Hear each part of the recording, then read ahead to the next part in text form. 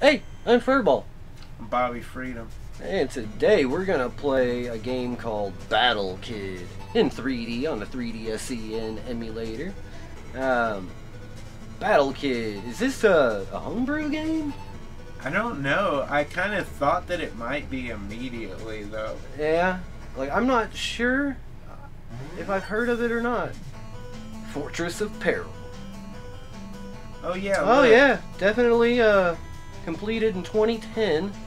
They were not making NES games officially by then, so this is a homebrew that looks interesting so far. It looks pretty well put together. Yeah, thanks, Cyvac Games. Yeah. Let's get into it. Or Seawalk.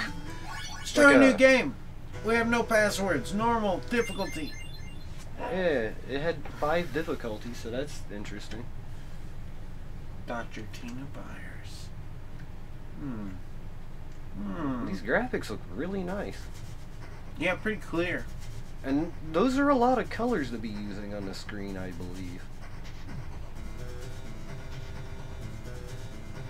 I like that little picture. Yeah.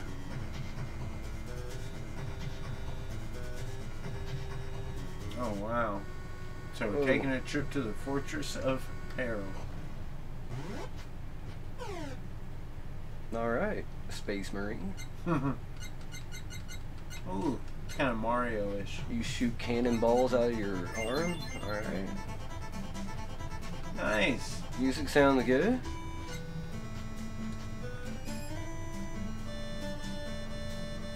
Oh, wow. I like the Whoa. speed of it. He moves quickly, Yeah. shoots quickly. Oh. I just destroy Whoa, anything I you see the little blob face bad guy? Like, what the hell is that? Wow. That was excellent. Oh, that's that. Oh, I need to see what this is. Okay. Oh, yeah. Alternate routes. Nice. Whoa. You just went to a portal that is...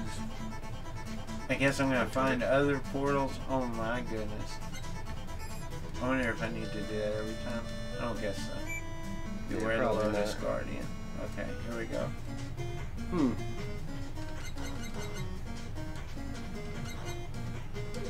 Okay, watch out for those.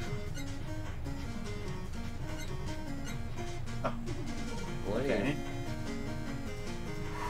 Guess you gotta just use your hauling assness and...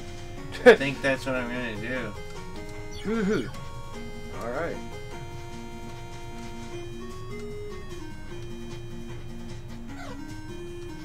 Whoa. I like how cool. it's, you know, platforming, but it's scrolling up screens as well. You don't see a lot of games that go both directions, like, or at least not very far. Yeah, you're right. Yeah, he definitely did some stuff here. It's difficult to get that timing.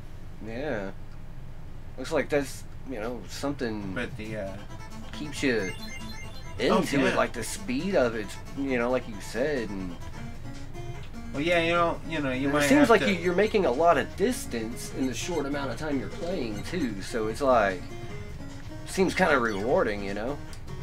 yeah, like it's easy to start over when you don't feel like it's going to take you that long to get to where you left off. Yeah.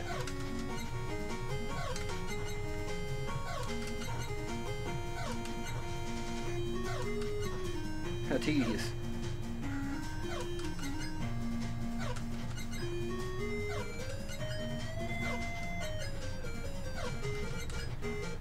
Poof!